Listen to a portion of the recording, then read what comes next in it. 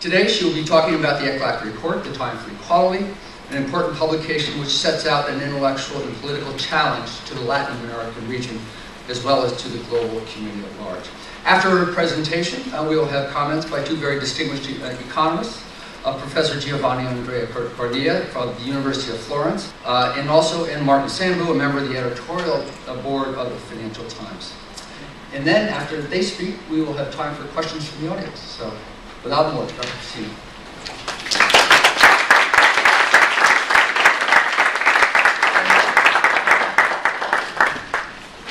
What we're trying to do with this report is to have a long-term vision. But to have a long-term vision, we have to start where we are now. So, where are we now? The political leaders of the region are taking up development in their hands. And this was not happening before. To tell you the truth, many of the economics of our region were handled, not because we don't like them, but the finance ministers were the ones who were charting the course of development, or non-development, whatever, or growth, or whatever. But now that the heads of state themselves are really, so politics is back. Now, our region was better prepared than in previous crises. Of course we were better prepared. Less integrated though. Why were we better prepared? Number one, because in this period between 2002 and 2008, basically 2003 and 2008, the region was able to reduce in a very important way the public debt. Now in the crisis, we thought that unemployment was going to grow even higher, and we were going to get up in 2009 to levels of 9%. However, due to the programs applied by countries, particularly the southern-owned countries applying very active policies on employment, unemployment in 2009 is going to close near to 8.3%, but still is high for our region. Besides the improvement in poverty rates, there were also, for the first time ever in the history of Latin America, we have been seeing improvements in income distribution. That is, one of the elements of growth is equality, just like Brazil did it.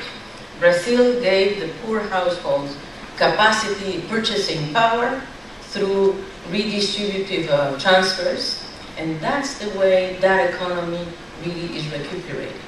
During 2009, our countries were in the middle of the crisis, but they had space to apply some public policies that were so important. For example, monetary and financial policies, fiscal policies that were counter-cyclical, trade policies, and labor policies. One sign of alarm that I want to say in terms of the trade that we are having in Latin America is that the exports of Latin America are basically from the primary sector.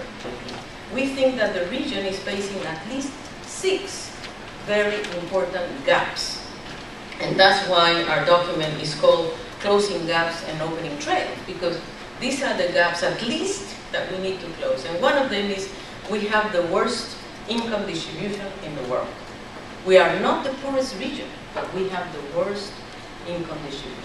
Secondly, we have a very heterogeneous production pattern, and I'm going to explain a little bit later what I'm talking about. We have companies that are very close to the technological frontier, and the majority of small and medium-sized companies are at the very low productivity end. Now, the third one is we have very low investment and savings. This is a region that has not been able to save or to really form capital or to invest in productive sectors.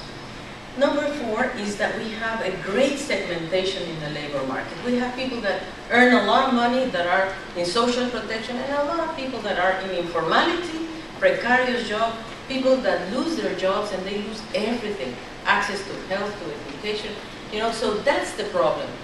And of course we have racial, ethnic, and gender discrimination, which is also historical. And by far, I think our region, and particularly Central America and the Caribbean, have a very asymmetrical vulnerability to climate change.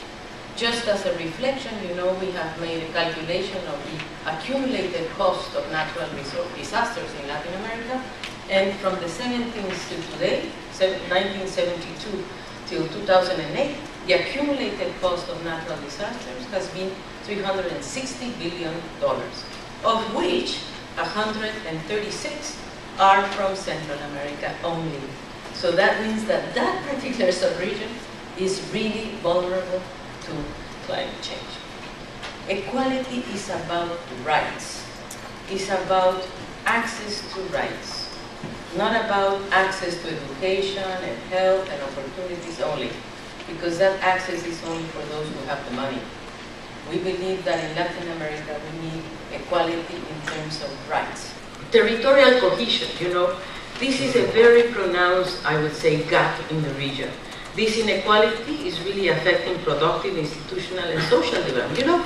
Part of the drug trafficking in Mexico has to do to the lack of territorial convergence. I would say that labor, and as we said, employment is one of the most important factors in Latin America and the Caribbean. We have 2 decades of very poor labor market, performance improvements, and very high rates of unemployment, but the most difficult part, I think, is informality.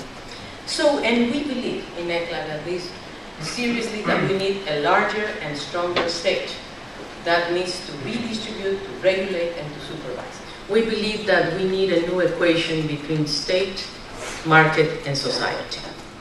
Nobody can do it alone. The market proved to fail.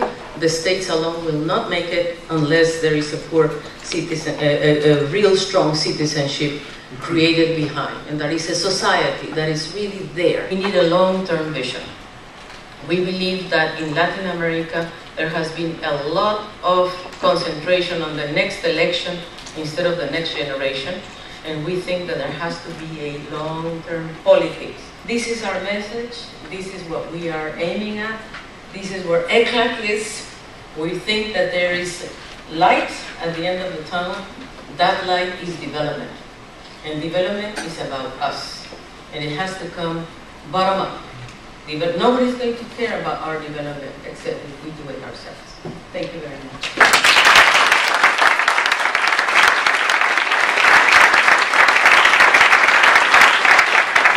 So it's a great honor now to invite Andrea Cornea and Martin Sandbu to come to the table to give some comments. Well, inequality has become again a major political issue, which of course means for people like me, I've been writing all my life about social justice.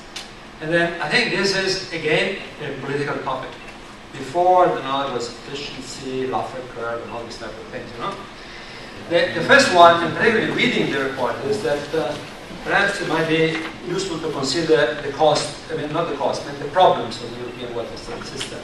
And so that is a major result, but it has a large number of problems.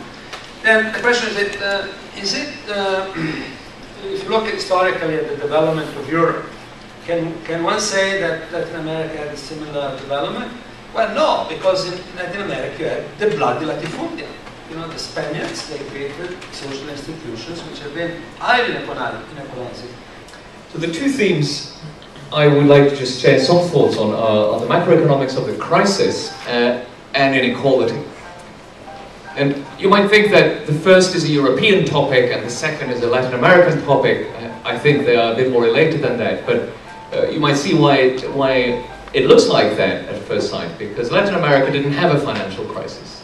I don't want to minimize the impact of the crisis on Latin America, but that was all through trade. That was all because of the collapse in world trade. There was not a financial crisis in the way that the US and Europe experienced. And why was that? Well, it was because in this case, the rich countries inflicted on themselves the kind of crisis that they've inflicted on developing countries for the last 3 decades or so. And so Latin America has had the sort of dubious benefit of learning from its mistakes. They obviously had a big financial crisis in 1982, the tequila crisis to a lesser degree, and a wave of sovereign defaults, or sovereign debt crisis, we should say, not all defaults, about 10 years ago. Now, there's an obvious role for the state there. I don't think it's, the conclusion is you need a larger state. I think you need a stronger state, perhaps, or a smarter state. But you need state policies to make sure that investments flow to the users that will actually produce growth.